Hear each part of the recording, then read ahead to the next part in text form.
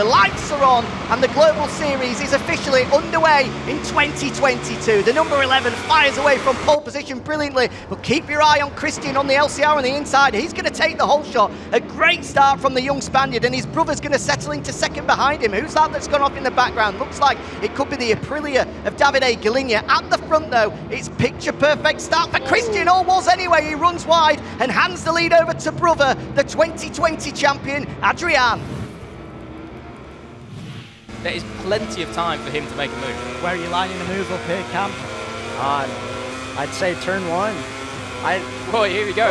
Around the outside, look at that, using the Suzuki power. Adrian's going to have the inside. He's hard on the brakes and he's just going to hold on. A little bit of a nudge to the left-hand side to let Severi know that he's there. He's going to run wide though, an opportunity to potentially roll around the outside at turn 2 and then get it on the flick back at turn 3. Can he pull it off? No, the door slammed shut by Adrian, but with now 3 laps remaining.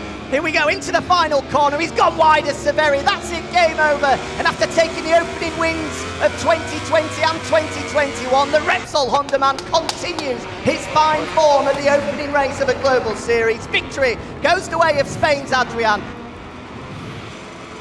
We are underway at last in Mugello, and it's a firing start from Severi at the front, and it looks as though Adrian is good to go as well, so we are officially racing. That is great news, and it's Andrea Severi that will take the whole shot. He did it at the first, the second, and the third time of asking, and he's done it again, but Trastevere will roll around the outside. What a move from the Yamaha man.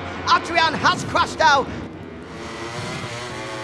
He goes to the inside, there's Trastevere trying to block that line.